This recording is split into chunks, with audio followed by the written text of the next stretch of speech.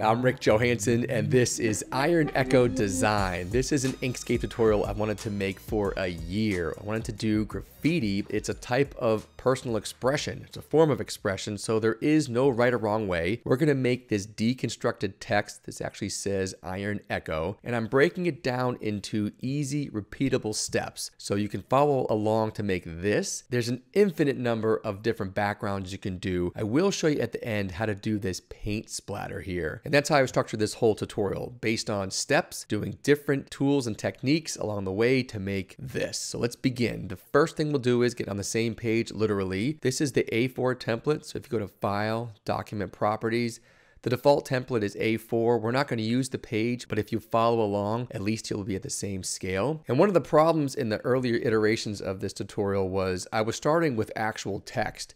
And when you modify text using the nodes, it just still looks like the original font or just gets messy. And something I learned way back when I was in school for architecture was sometimes if you confine the tools at your disposal to a limited set, it releases creativity. So I said to myself, let's begin with simply a rectangle. We'll go to Path, Object to Path, and that will change it into something we can see each of the independent nodes. If I hold Control, I can drag one of the corners up and the other corner down. I'll give myself this shape and one more with the circles and ellipses tool. I'll hold Shift and Control and make an even circle. And that's it. We'll do this parallelogram and circle to create my stylized text, which will start us off as the base for our graffiti. This shape will be our eye. Control D will duplicate it. It will also begin the R. I need to cut out the hole. Control D will duplicate this. Down here, the color ribbon. Yours may not be this gold to brown. You might be on the default, something like this.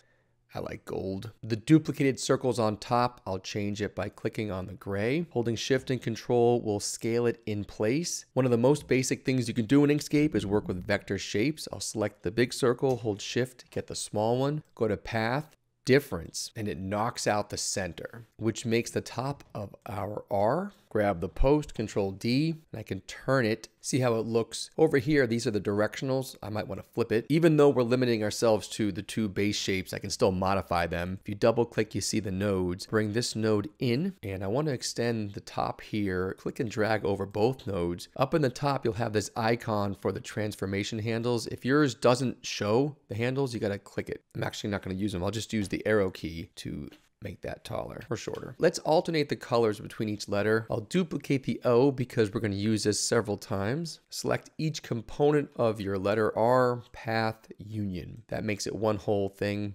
Change it to gray. The O, first I'll duplicate it because I'll use it again. Double click and see all your nodes. If you hold Shift, it'll allow you to only get the inside nodes. Here's why I mentioned the handles. Holding Shift and Control will let you drag the middle part tighter. I used a little bit of artistic license on the N. Rick here from the Edit Bay. I wanted to do a time jump to speed things up. You'll see here each of the additional letters was made using the shape of the parallelogram and the circle, cutting out the C, making the H. Finally, the O. I wanted to move on to the more interesting parts of the tutorial. Now we can group it all together. This time when I do the path effect, it will all become the same color. So Path, Union. It's jumbled up now, but that's what I want. I want to have all my deconstructed text together. Hit the eyedropper, we'll make it a base of blue. Next step, we'll bring it down to do a dynamic offset, go up to Path, and you'll see they have a dynamic offset, linked offset, and these are good in a pinch, but if you go to Path Effects, there's a more robust way to do it. Path Effects menu comes up, hit the plus. The choices always seem to move around where they are. You want this one right here, offset. I think I'll make a copy of this just in case we have a crash or something goes amiss. Down here, you see join. These are all the different ways you can create an offset, but we want miter. And you say, nothing happened. Well, go to Edit Paths by Node, look for this orange circle, drag it up, and that creates your offset. The blue line is what you started with. You can go as crazy as you want with it. We'll keep it pretty tame and go right there. Make it black and bring back our text. Bring it down to the next step, which is going to be motion. So the motion will make this depth. It's a way to do it easily. Take a copy aside. It's not going to work unless you take this thing that you made with the dynamic offset and go to Path, Object to Path. Now we can go up to Extensions, Generate from Path, Motion. And in the pop-up box, let's try 35. 120. 35 is the depth it will pull, and it's going to pull in the direction based on whatever angle you tell it. Live preview. There it is. It's tough to see. I'll hit apply, click on the top part. You can take it off, and if you zoom in, something that might bug people, you can see these lines in between the motion. The easiest way to get rid of that is to add a stroke. This time I'll go to fill and stroke menu, stroke, try 2.5. We'll make the stroke black. See how that took care of it?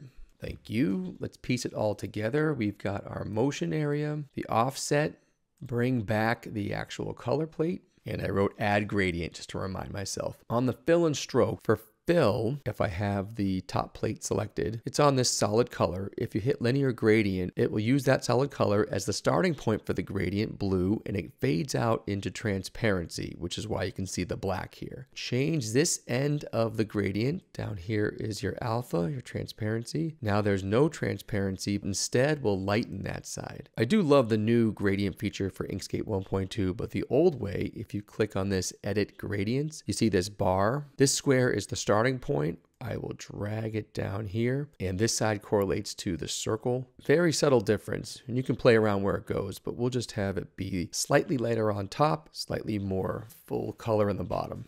Get a copy of this, come on down to the next part, brush highlights. If you saw the last video, we did a rush dedicated tutorial on how all this works. Here's the cliff notes. Choose pencil tool, and you'll see mode, the first mode here, smoothing be on 25. The default will be none.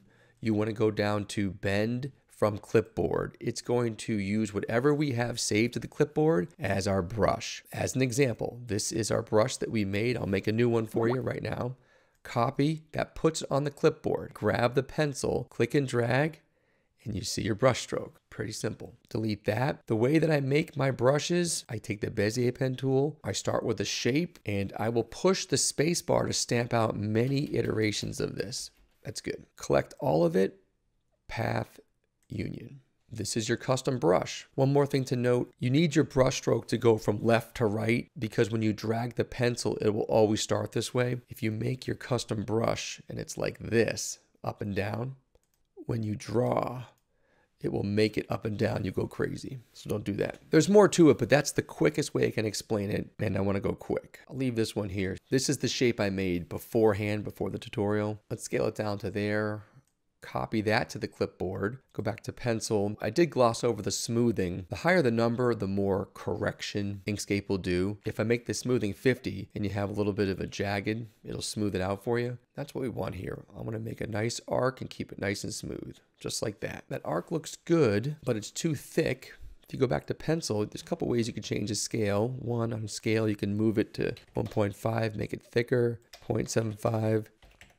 But I prefer to go to edit paths by node and take this little node and you can scale it visually right about there. I'll grab this thin brush. We'll do this part of the C, top of the eye, little O. Reduce the smoothing back down to something like 25 because I do want some jaggedness now, like the back of the E. It's kind of fun, the brushing. That's good, you get the picture. Let's grab everything, Control D, and bring it down to the details. Looks like I had changed some of the paint. Easy enough to change. If you don't like it, delete it. I think I still have it on the clipboard too. There you go. I marked down definition, glare, and starburst. These are easy details. For definition, you can't really tell there's an H here. All I did was create two shapes that will be the negative space of the H. I'll pop it in there just as a visual cue, and you and I will know that that's the H. In a similar way, for glare, I've got this shape right here, just two parallelograms. I think this gives it more of like a modern racing stripe type look, and we can cheat by using it over and over again. Knowing me, I think I would do a time jump there to slap those on in place. Almost forgot about the starburst. This is a shape made simply by doing 4 triangles with a circle on the inside. Group it as one. I'm reducing that so it's tiny. This next tool, called the spray can tool, is going to shoot out that object, and it will do it based on the modification area up here. So for width, be on 10, amount 50, rotation 50, scale 25, scatter. We want 1 for now. Focus 1. And you want this eyeball open, eyeball closed, all selected. And this is what it does. Let's make it big so you can see it. If I have this big thing selected, it'll shoot out my starburst. Control Z. And when you select it as a small object, you can spray it out to either look like overspray or some type of metallic starburst. Just a little detail. Group everything here.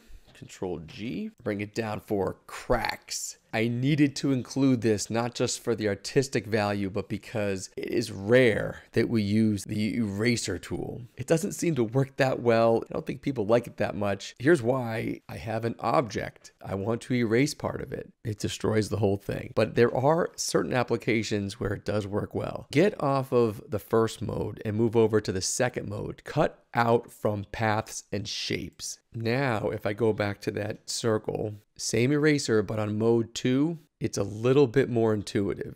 More like you're used to when you drag the eraser over something, it will cut out that part. It also creates all these nodes, which is what makes it crash a lot. Now, with that in mind, you could easily draw your cracks with paintbrush or another pencil of some sort, but let's try the eraser to make our cracks. So it won't cut out from a group. I need to isolate the blue. I know this whole thing is selected, not just the blue, because under fill it says unset. I'll keep clicking till I see it come up. Now I see fill blue, which means I have what I'm calling the faceplate. With that selected, I can go back to my eraser and erase out some cracks. That was a width 7, take it down to a 4. I try to imagine where things would actually crack, probably at the joints, and go about as you please using that eraser. Moving on, there's a million different backgrounds you can use. I'll show you an easy one that uses the Path Effects miter clip. But before we do that, why don't we add a slight blur? I'm on the fill and stroke menu. I have everything grouped together. Let's type in a 4.0 blur. It's very subtle, but it just takes off some of the bite. I happen to have saved an original. Remember we did that motion? This will work really well as a background. Let's drop it to the back. We'll go to Path Effects. Make sure you're on miter clip, edit paths by node, and now when you expand it, it's coming out all jagged based on each of those pieces of the motion that we made, which I think looks pretty good for something like a background. Because we want to manipulate it now without having this live path effect attached to it, we'll go to Path, Object to Path, and it goes away. It's pretty interesting as is. Why don't we flip it, see if it looks better any different direction. That was kind of cool. Maybe we'll go with this for today. We're deviating from the plan, but I want to put a gradient on it. So on the fill and stroke tab, I have it selected. I'll click over to linear gradient. First, I'll go to edit gradients and we'll make it go from full opacity up top down to fading away. And on my slider, I actually want this to be partially transparent also. So on the alpha, I'll reduce that down to 50%. Drag this one in, make it pink, maybe hot pink. I don't like these stroke lines showing up, so we'll go over to the stroke tab, X out of that. Other side of the gradient, let's drag this in. This side can be blue. Let's go bigger.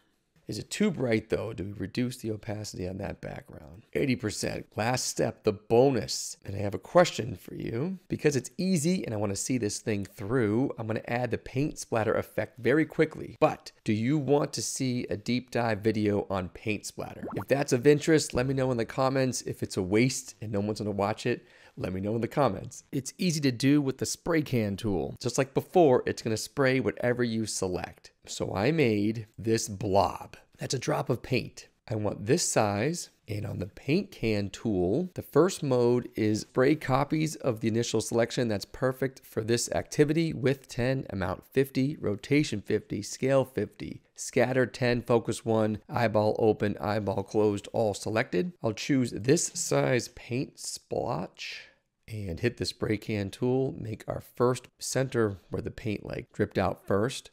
Grab the second one. Sometimes paint comes out like in an arc, and take that third one, spray this everywhere. That's it. That's paint. I could do a whole tutorial on it if you want to have a more in-depth paint activity. Also, I always do path simplify because that warps it some more. Up in hierarchy, I'll drop it on top of the background beneath our artwork, and we can stamp it out a couple times. You can actually also spray the spray. If that's selected, I can spray the spray. See, let's just do that. Make it a mess. Group everything. Slide this into place and change the transparency. Let's cheat. We could take this one. This I'm gonna slide underneath for a little bit of grunge. I'll hit the space bar to stamp it out. I think that'll do for today. We made some graffiti. I hope this was helpful. Let me know if you have any questions in the comments. Something I'm working on privately. I feel good I can now share it with you. See you next time.